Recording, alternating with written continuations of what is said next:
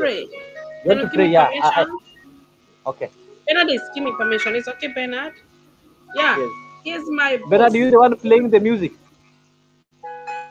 Yeah, this background for make the Holy Spirit to come flow. No, Rhoda, music could be copyrighted. The music could be Okay, copyrighted. I close it. Yeah. Okay, thank you. That's okay. Okay, Now you can okay, proceed. Father, Just a reminder to okay, sorry. somebody wants to join the studio from he's telling me he's a bandit from Pokot. So kindly, Bernard, let us share the link. Mr. Korinyang Lucas, you can click on the link, then join and tell us about Pokot. He's telling us is in Pokot land where the bandits are, and he also has community needs free revival. Father, in the name of Jesus, we worship you, Lord.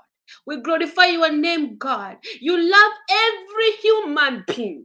You die for every human being in this world, God. You love Pokot community, Jesus. You die for animals, those communities they live, those tribes they live there, God. You love them, God. Set them free, Jesus. Deliver them, God, for the righteousness. They stop killing. They stop stealing, God. Deliver them, God. Deliver them for that culture. Oh, God, I declare the Holy Spirit will move those communities, God. You love them, God. You die for everyone. Set them free. Set them free, Jesus. Set them free. Set every tribe in Kenya, God. We don't have any culture when we have God. You love my country, Kenya, God. You love those communities, God, those tribes they live. They can live together with peace, love, God. They declare revival in Pokot community. I declare revival. We move that city. I declare revival. Set them free, God. You die for them. You love them so much. You pay the price for them from the cross.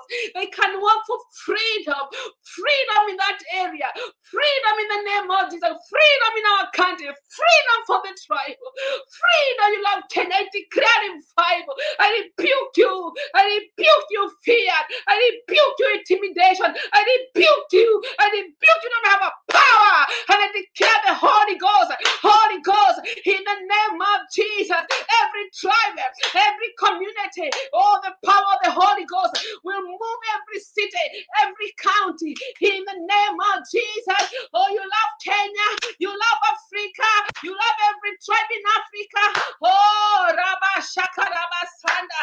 I declare the blood of Jesus in those communities for God. They'll see Jesus through dream. They'll be saved. They'll see Jesus like the way even now these people are seeing Jesus through dream.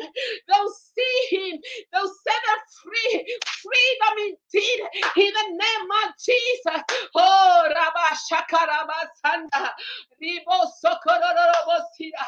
I declare revival in our country, Kenya. I declare freedom in the name of freedom of the tribals. Freedom. Kenya free. Kenya. Jesus loved Kenya. He died for you. He hung for the cross. He paid for the price. You walk for the freedom. Your freedom in the name of Jesus. Freedom. Freedom. In the name of the Father and the Son and the Holy Spirit. Amen. Amen. Thank you, Rhoda, for the prayer, and we trust that there is an answer for the Kenyan situation. There's an answer for each and every community, each and every tribe, each and every individual within the setting of this particular great country. Thank you, everyone, as you join us from wherever you are. The link to join the studio is available in the comment section. You only click on it, then you must sign in to get in, especially if you are a first comer. So when you click on the link, follow the instructions on the link. And then, of course, StreamYard is going to ask for permission to control your camera and your audio. You should allow it. That's the only way you will get in the studio and be able to share your sense on matters at hand. Thank you, everyone. We are looking at Kenyans against Ruto. No more insecurity excuses in Kerio Valley, because he's on record to have said the reason why there is insecurity during Uhuru Kenyatta's tenure is because the people of Kerio Valley were being punished because of him. So who is punishing them at this point in time?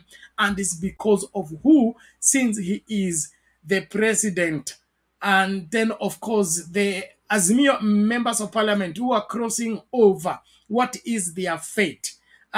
Historically, we have had people losing seats, especially nominated members of parliament. Now, is that going to play? And then, of course, when they get deregistered from their political parties, are they going to seek fresh mandate, or they're going to hide in our compromised courts and be able to secure their term regardless of their political affiliation? That's something that we need to look at it keenly, but it is becoming clearer with every passing day that Kenyans are really angry and against William Ruto. Keeping away from the prayer rallies and all camouflaged prayer meetings that are really political meetings, but given a phase of church meetings, it is becoming alarming that Kenyans are keeping off, that the president and his team will have to go extra mile, hire buses, persuade people, pay them in order to be able to fill the tent. Why is this the case? Let's get talking. Thank you, everybody.